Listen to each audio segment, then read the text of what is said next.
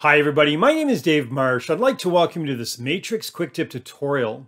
And today we're going to take a look at how to toggle between the new and the classic mode in Matrix. Now before I begin, I'd first like to mention that because each MLS may have slightly different requirements, the system that we'll be using during this tutorial may differ slightly from the one that you're currently working with. Nevertheless, the functionality is the same, and for the most part, whatever you see during this tutorial, you'll easily recognize in your own system. All right, so for anyone who's logged into Matrix, you might have already noticed that some of the features that you're familiar with have suddenly changed. And this was primarily done not just to modernize the interface, but also provide a more enjoyable user experience.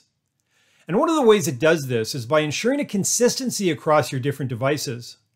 For example, users that have the new UI enabled are able to navigate through the updated pages on their smartphone with the same look and feel as their desktop monitor. However, because there may be some users that prefer to ease into this change at their own pace, Matrix makes it very easy to switch back. To do this, simply navigate to the utility menu, then select to switch to Classic. Keep it in mind that when you do this, not only does the UI change, but some of the functionality may be limited compared to viewing Matrix in the latest mode. Now, if at any point you'd like to switch back and enjoy the latest UI features that Matrix has to offer, simply return to the utility menu and disable the Classic. All right, well, this concludes this Matrix Quick Tip tutorial. I'd like to thank you for watching and hope that you can join me for another session. Take care.